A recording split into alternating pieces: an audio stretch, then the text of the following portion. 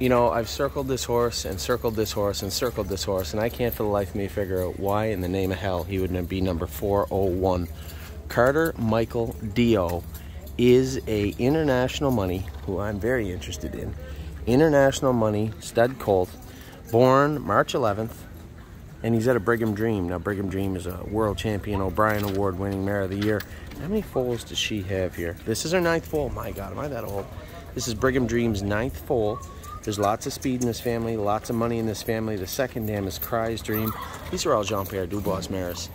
I still don't understand how number 401 is at 401. This horse is, like, I get it. Maybe you don't know about international money. Maybe you don't like them.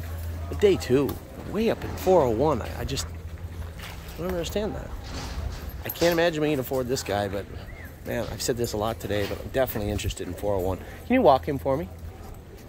God, this is a gorgeous horse. I've seen a lot of horses that look really good at preferred, and, you know, dollar for dollar, looking at all the horses that are here, this guy here is, one, he's enormous, and two, he is absolutely beautiful. Now, admittedly, my iPad died. I don't know why it didn't charge right, but it died, and I haven't seen the video of him, but this is one good-looking horse. Number 401, Carter Michael Deo.